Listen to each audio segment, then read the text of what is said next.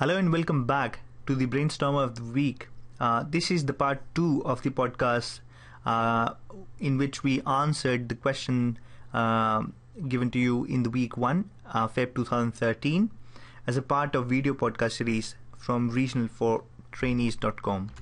And the question that we asked you was, while performing an ankle block, which of the following nerves is blocked using an artery as a landmark? And the choices given to you were superficial peroneal nerve, sural nerve, saphenous nerve, and deep peroneal nerve. Obviously, the answer is deep peroneal nerve. And in this part 2 podcast, we are going to talk about how different nerves are related to different tendons in the ankle, why some of them are superficial and why some of them are deep, which will enhance our understanding of why subcutaneous infiltration in certain cases is enough to block the nerves, whereas in certain other cases you need to block the nerve by having a deeper injection. So in this diagram, what we want to show is the relationship of different nerves, veins and arteries with different tendons, whether they are superficial or whether they are deep. The first structure that we want to focus upon, starting from medial to lateral, would be the blue structure in this diagram, which can be seen. That is the long saphenous vein. It lies anteriorly to the medial malleolus, continuing downwards from the medial aspect of the leg, and it is related intimately to the fibers of the saphenous nerve, which can be seen here. The saphenous nerve comes downwards and crosses the anterior medial part of the ankle in relationship with the long saphenous vein, and therefore giving injection around the long saphenous vein between the external hallucis longus tendon and the medial malleolus can help block the saphenous nerve. And this is the tendon I was talking about, the extensor hallucis tendon. And behind this tendon, or slightly medial to it, lies the deep peroneal nerve. And as it comes downwards, the deep peroneal nerve then crosses the tendon, comes to lie in relationship with the anterior tibial artery, which continues downwards into the foot as dorsalis pedis artery. The nerve may be related either medial to it or lateral to it, or maybe variable to it.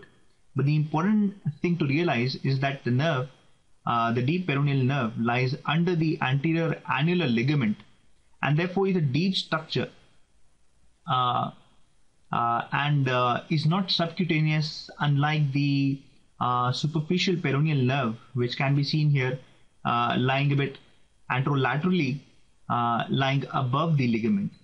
That is also very important to realize. And therefore, when we want to block the superficial peroneal nerve, all we need to do is to relatively just give subcutaneous infiltration from the extensor longus distorum tendon to about lateral malleolus, and that should do the job and block the superficial peroneal nerve appropriately. Other important thing to realize is that the saphenous nerve or the saphenous vein are also lying above the ligament, and therefore parasaphenous injection above the medial malleolus, around the medial malleolus, should reliably block the saphenous nerve as well.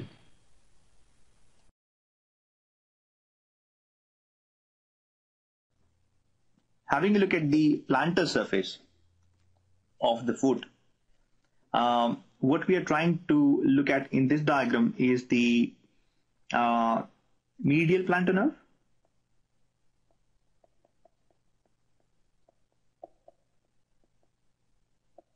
which can be seen here, and the lateral plantar nerve.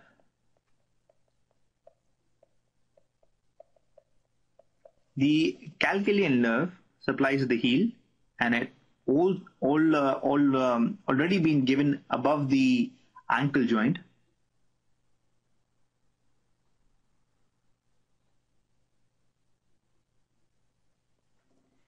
and the lateral plantar nerve supplies the lateral 1.5 toes, whereas the medial plantar nerve supplies about medial 3.5 toes. Finally, what we need to also learn, and I would say perhaps this is the most important diagram of all of them all, is the relationship of different structures with the bones and the muscles. So let's first look at the nerves. So this is a cross-sectional view of the right ankle. So this would be posterior. This particular part is going to be anterior. Fibula is situated laterally, so we are going to put L there, and tibia is situated medially, so we're going to put M there. So once our orientation is correct, let's one by one identify the nerves. Between the tendoachilles and the fibula lies sural nerve in the subcutaneous plane, and therefore once you convert this valley lying between the fibula and the tendoachilles in a hill using local anesthetic, you would be able to anesthetize the sural nerve. Between the fibula and the sural nerve lies two muscles. First one is peroneus brevis, and the other one is the peroneus longus muscle. As you move anteriorly, you come across the tendon of the external digitorum longus muscle, superficial to which lies the short saphenous vein and accompanied by the superficial peroneal nerves. And therefore, when you are going to anesthetize the superficial peroneal nerve, all you need to do is to identify short saphenous vein, and you can give parasaphenous injections to anesthetize the superficial peroneal nerve. So far we have covered the sural nerve and we have covered the superficial peroneal nerve. Let's have a look at a few other structures. Now, I've already mentioned before that the anterior tibial artery and the deep peroneal nerve, both of them lie between the extensor digitorum longus muscle and the extensor hallucis longus muscle, which is this muscle there.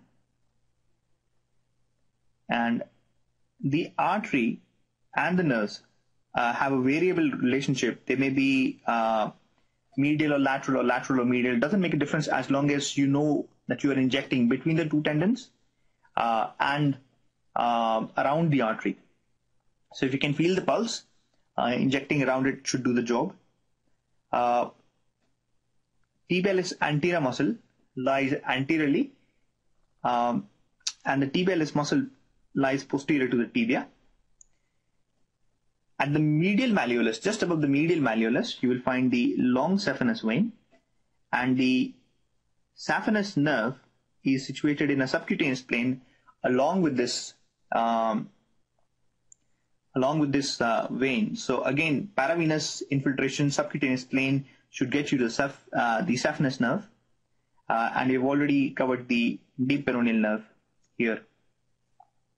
Last few structures would be posterior to the tibialis posterior lies the flexor digitorum longus muscle, and deeper within lies the flexor hallucis longus muscle. Now, it's important to feel the posterior tibial artery because situated posteriorly and laterally to it is the posterior tibial nerve.